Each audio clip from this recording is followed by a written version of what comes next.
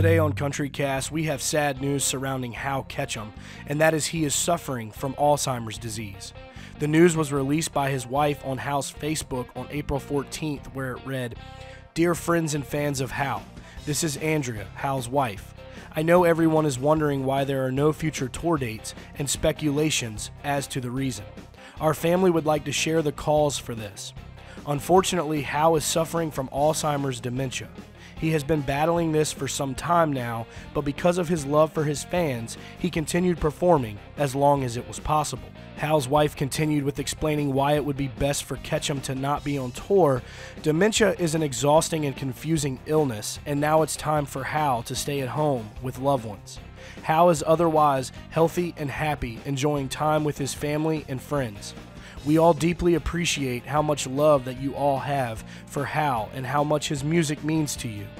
Also, a heartfelt thank you to all the incredible musicians that have joined him on this journey, with more than special love to Kenny Grimes, without whom this last year of shows would not have been possible.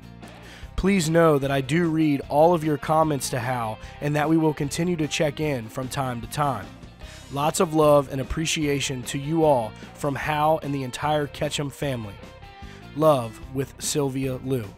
Hal Ketchum broke into country music when he signed to his first major label, Curb Records, and released his debut album, Past the Point of Rescue, with the release of two singles, Small Town Saturday Night and Past the Point of Rescue.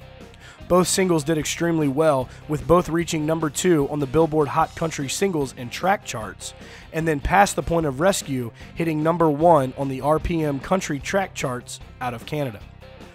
Alzheimer's, however, is not all that he has dealt with during his career. Ketchum has continued to persevere through multiple sclerosis and acute transverse myelitis, which is a neurological disorder that prevented use of the left side of his body. Ketchum would have on and off again time with his music career while battling these health issues, and in 2008 he would retire, but eventually returned in 2014 with the release of the record I'm the Troubadour. Ketchum has performed since, but has slowed drastically due to the health conditions. Hal is also a member of the infamous Grand Ole Opry and has been since 1994.